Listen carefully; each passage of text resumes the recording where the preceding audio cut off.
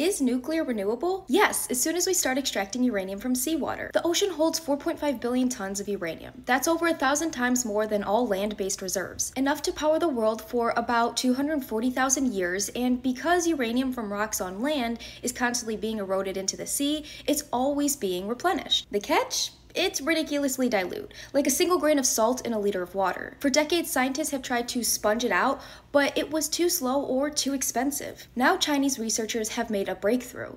Their new system uses 2 copper electrodes, one positive, one negative, to pull uranium out of seawater faster, cheaper, and with 1,000 times less energy than previous electrochemical methods. In lab tests, they extracted nearly all the uranium in just 40 minutes for about $83 per kilogram, less than half the cost of the best sponge-based systems. If they can scale it up, we could see industrial-scale ocean uranium harvesting by 2050, and that would make nuclear not just low carbon, but capable of powering the world for hundreds of thousands of years. Ocean uranium could secure clean energy for millennia. The only limit will be how fast we build the reactors to use it.